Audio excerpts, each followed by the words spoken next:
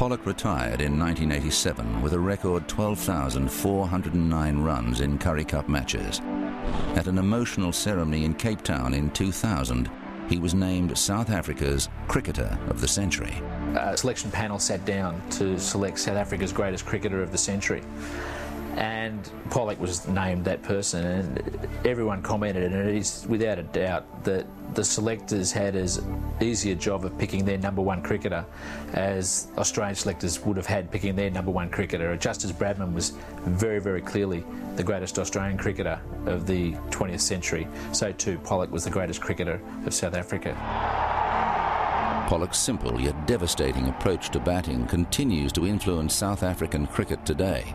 I said to John T, the more runs you score past the bowler, it tells you that you're playing well, that you're playing straight. And I remember he got 100 at Lords a couple of years ago, and I saw him after the test, and he said right through his innings, it went through his mind the whole time. He tended to play too square, and obviously, he laid himself open. And he just said, every time I hit one past the bowler, I thought to myself, I can't be playing badly. The highlights packages of Graeme Pollock are always kind of his whole innings almost. I think he hit a lot of boundaries. I don't remember him scampering too many singles, but that's the kind of player that he was. I think he found the gap really, really well. I remember the talk he came and spoke to the South African side, and he just said, it's vital that if the guy bowls you a bad ball, it must go to the boundary. And judging by what I saw, the highlight packages of him, any half decent ball, what didn't even have to be a bad ball, but most of the time he kind of pierced the gap and made sure the ball got to the boundary.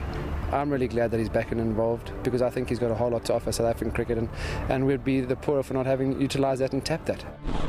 Although Pollock continues to inspire the next generation of South African cricketers with his approach to batting, his training regime is unlikely to survive the test of time. Graeme Pollock was probably the Doug Walters of South African cricket. He was always there to sit around and have a drink with at the end of the day's play, and I don't remember seeing Graeme run any more laps of the Oval than Doug Walters did. I must say, I just saying how when I see these guys sort of running around and pre-game training, it really it doesn't make sense to me. My whole thing is that as a batsman, as long as my eye was sharp, and if I did go and have a net or whatever it is, I'd have a bat for 5-10 minutes. To run around the field was just way out of line.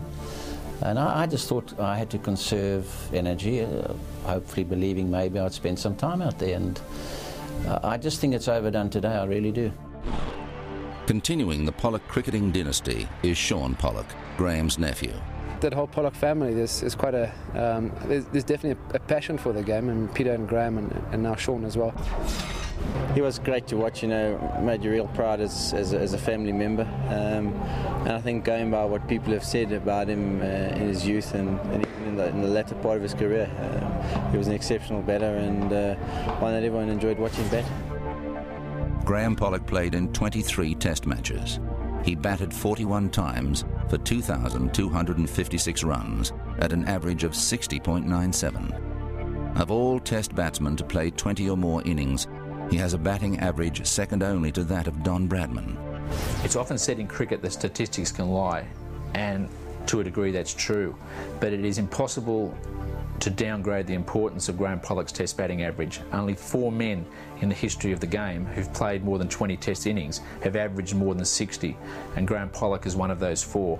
You've got Bradman right up there at 99.94, but then you've got Pollock running second at 60.97, then Headley, then Sutcliffe above 60.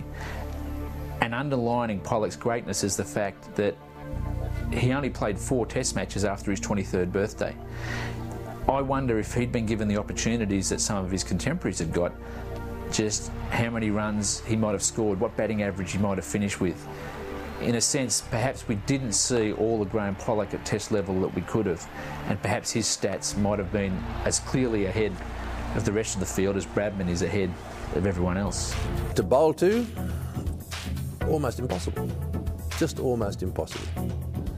So Graeme Pollock up there, as far as I'm concerned, with the very best ever. Graeme Pollock did play, fortunately, 22 test matches, so he had some sort of a career in international cricket, and a very good one.